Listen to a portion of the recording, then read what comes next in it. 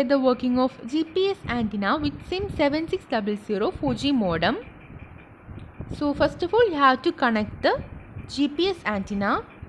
So connect the antenna to the GNSS SMA connector. As you can see, another SMA connector, that is for GSM antenna. So then place the antenna where the clear sky appears.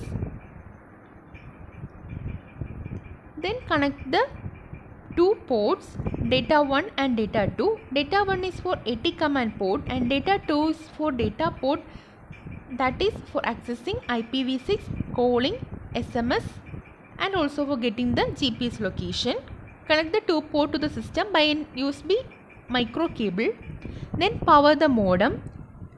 So using an external adapter you can power the modem, that's 5 volt 2 amps adapter. After power on, you can see the power LED on. Along with that, ring LED, network LED and status LED will also be on.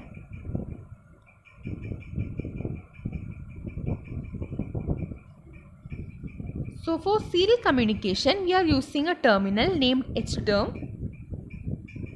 And this terminal is compatible with SIM7600. Okay, in this terminal, the port is automatically detected. Here it is COM7 and the baud rate is 115200, that is a default baud rate.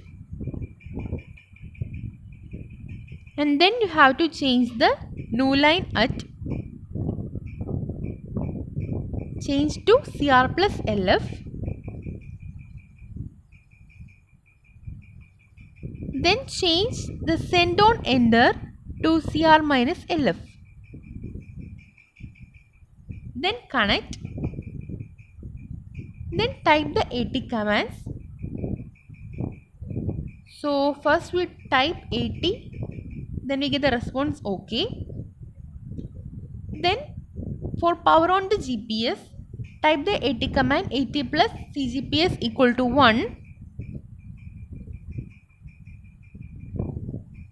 The response is OK, so it's perfectly working. Then type AT plus CGPS info for getting the exact GPS location. So the GPS got its range. So you can see the latitude, longitude values.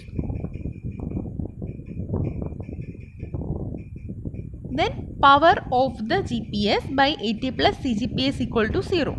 Thank you for watching.